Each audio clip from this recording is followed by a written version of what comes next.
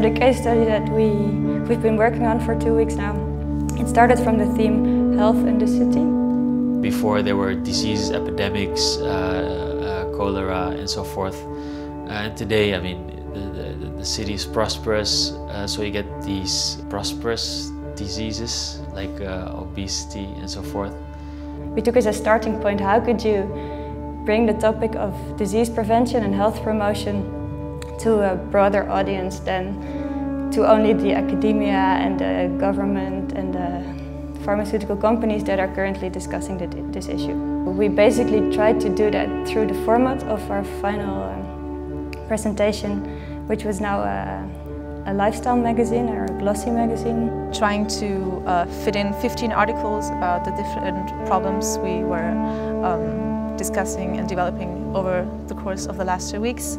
Trying to explain it in a way that everyone would be interested and understand it.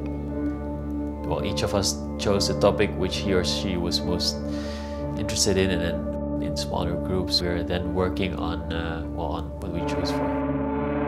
In terms of information, we tried to prepare as good as possible, and then they were just really good at combining that into an interesting narrative with a good conclusion. At the very end, of course, there was production stress, but that was not a bad type of stress. Even though our case study is staging health in a city, we actually led a pretty unhealthy life over the course of the last 2 weeks, because we had so much to do that we didn't have time for lunch, we didn't have time for dinner, we didn't leave the building for 12.5 hours.